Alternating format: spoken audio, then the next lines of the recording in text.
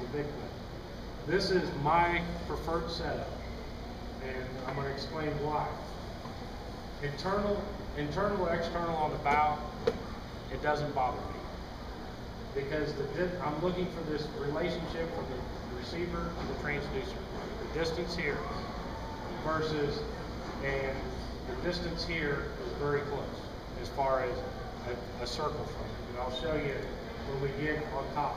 If we look at the receiver here, here's my transducer. If I had a shoot-through transducer, it's probably going to be in this area here.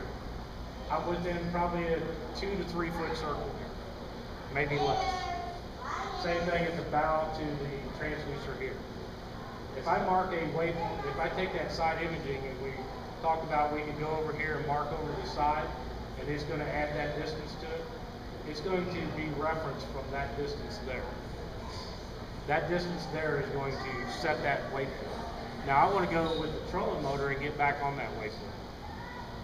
This waypoint, I can take, if I put that receiver exactly in that position when I come back, those two are going to be at the exact location on top of each other.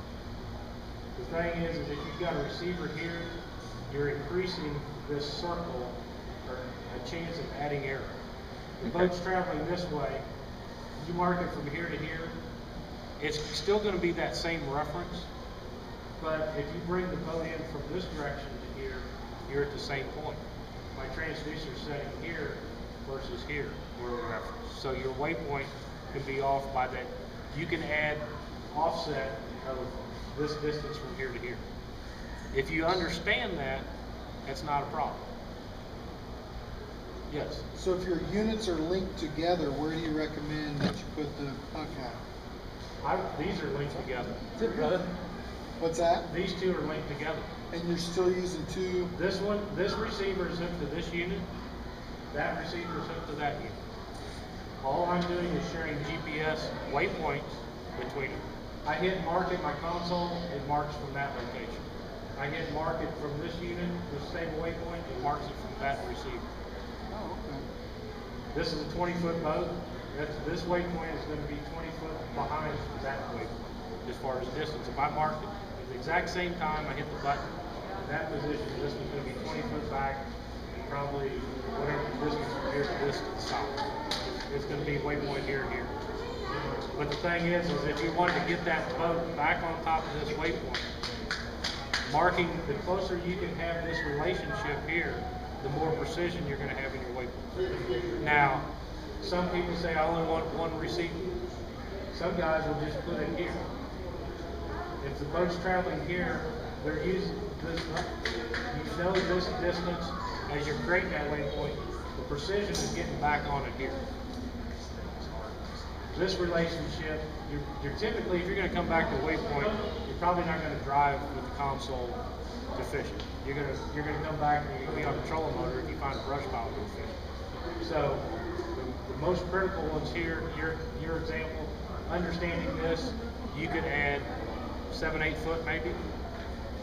The big thing is your boat spins around in a circle. This stayed in the same spot.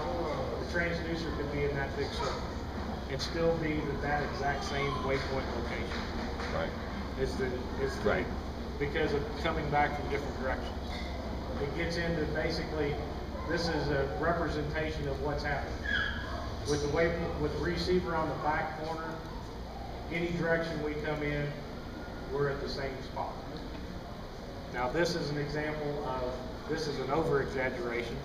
If we had it at the console, the waypoint, the receiver here, our relationship of that transducer is going to be farther away from that, can possibly be farther away depending on the accuracy of getting exactly back on it. Now, can you make a cast within a 6-inch circle every time? Is 3 foot good enough? 10 foot good enough from a brush pile? Yeah. Sometimes, yeah. It's kind of like flipping. You know, a guy explained it to me. If you're flipping to a bush, you want to be in the bush, not 10 foot away from it. If you're using your waypoint to pinpoint a piece of structure, the closer you can have that receiver to the transducer, the better. Basically, I put it on that back corner because I don't want my motor blocking, the chance of blocking any signal. it gets it a little farther away so it can see up in the sky. This is basically what we talked about earlier, your receiver being able to move over the side imaging. We can start adding this distance out to the side to our waypoints and this is the position we're marking, not where the receiver's at. And this is another Humminbird patent. We've got a patent using the cursor to mark the waypoint, not the boat location. And it helps you, I mean, to me, if I'm close in an area, it's good enough. I mean, typically, I'm marking waypoints maybe because fish are in that area. Am I going to get back on it? If I was fishing a brush pile, yes, it would be very critical. A shell bed, yeah. But if you're just marking a bank line or a point, you're going to probably fish around that point. So that accuracy isn't going to be as, you were talking Lake the Ozarks fishing a dock, you're going to probably know that relationship of that waypoint to that dock, and you can probably line your boat up pretty close to it. You're more important of knowing which dock to go to because you don't remember the looks of every one of them. This is basically just showing, using your cursor. Here was a roadbed. Actually, the boat, I've stopped the stream, but I moved my cursor over on this roadbed, hit a waypoint, and it shows the waypoint being graded back behind. The boat still stays the same position in both screenshots, but I used the cursor on the first one to create waypoint 133, marking that exact roadbed on the map. You're marking where the cursor is, not where the boat's at. You convinced me. Just got to fight my fish tape again. I all the time getting my transducer cable up. And, I mean, it's like I hear people, I want to put my receiver mount it up underneath the deck. You just bought $1,000 to $3,000 unit that's an investment and you want to get the most out of it. Why would you want to skimp and put the receiver under? What I tell people before you do that, turn your GPS diagnostics view on, plug your receiver in and move it around the boat. If you can put it up under there and you like it and you get good reception, do it. I want mine to get the most accuracy because that estimated position error, the number of satellites at the different times you're there are going to change. And the more precision you can have that away, the better, the easier it's going to be to get exactly back on it. Like this picture, there's actually a tree. Where those 4 lines meet in your zoom box, actually your cursor is right there where those 4 met. I actually drove by this big old bass swam out of that tree. Yeah. I waited about 45 minutes, came back to that, flipped in there. It took 2 flips to find the tree. This was totally underneath the water, and I got my butt kicked. I didn't get it in. Yeah. But I seen the return and what was there. But using a GPS, That's cool though. I mean, it's the power of it. There's a guy at Kentucky Lake, I think it's Ben Parker, talks about he took an outdoor rider out.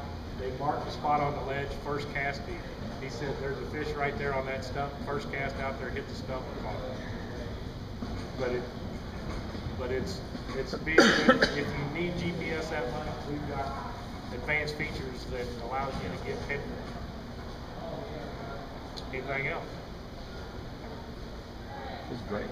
This is great. Thank you. Appreciate all the help you give us on the forums too. Well, That's- there's places like Cabela's that they I know, allow me us too. to do It's this great. and let us invest in programming, and sometimes it's a value-added option because of Yeah, I seminars learned like a lot this. from this. I just haven't had enough time on the water with it yet. Too, Yeah. so. And that's the big thing is, I tell people the easiest way to learn the technology is leave the fishing rods at home for a minute. Yeah. Is make yourself go, if you can take a day and make yourself go out there and learn how to use it, you're going to change that learning curve to a fish hunter faster than going out there, man, this thing don't work. Why ain't I getting it? That's probably the number one thing. I turn it on and I just don't get pictures like these. Well, you're not, it's 7 years of looking. I look at a screenshot, I look for those white returns like that. I don't even look at, I mean, it's like, pretty structure is just kind of just like a haze to me when I'm looking for fish. I'm looking for those things.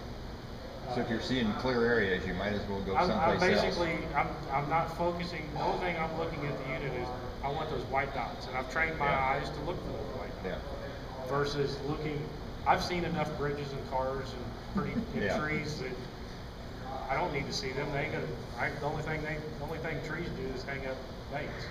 Then I have to come buy more. Doug, would you try those white dots up at the top right corner?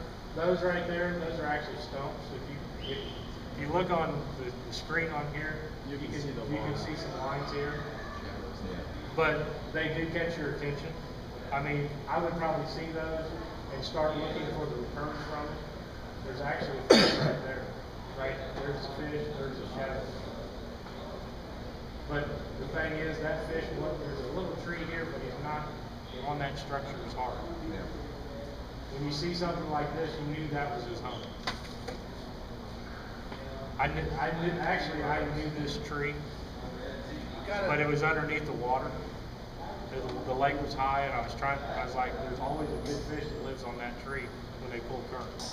It's right on, the channel is right here, it's about 60 foot deep here, going up on the 13-foot flat when the water runs right over the top of it. And that's part of that seasonal patterns, understanding what the fish do. But you catch one fish off of that point. There's actually a point over here with a few scattered trees, and this is the last one out on the point. What's the percentage that you have seen a big bass like that just sitting out by itself and no structure, no stump, no bush, no nothing? I have seen a lot of big fish and not be able to catch them. I mean, seeing a single fish is difficult. I mean, there's some luck. Luck involved, but understanding where they should be. Typically, a big fish like that is a home body. They don't swim around all over the place. They move from a summer spot to a spawning spot right back, and it's not a very long distance.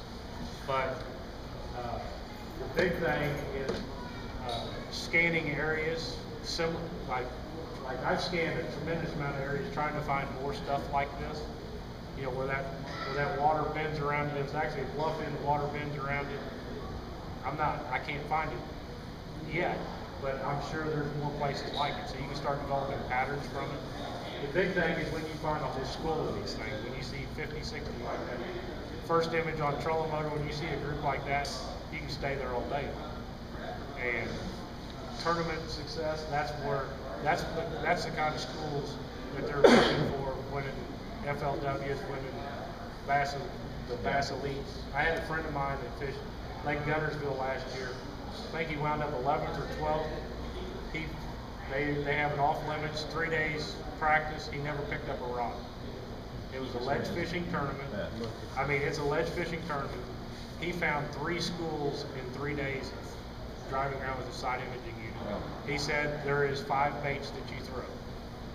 One was a Lucky Craft D20, a DD22, a Kevin Van Dam 6XD, and I'm trying to remember the other deep crankbait, fat free shad, and a football head jig. And he says, I know the colors. You throw blueback chartreuse side, you throw a shad pattern. Most of his were all brim. The only reason he did not make the top 10 was on there's 3 days. On day 2, he made the 3rd day, didn't make the final cut. On the 2nd day, there was 2 locals in an aluminum boat fishing with live brim on his rod. He said they were wearing them out, and he only had like 17 pounds. He had 3 days and just missed 60 pounds off it, and never picked a rod up in practice. So I mean, that's the potential of those guys. They know what to use. It's finding the fish and finding the schools. He said he wished he had a camera card because it was the most amazing thing of seeing all those big fish stacked up. Thank you, That's Doug. good.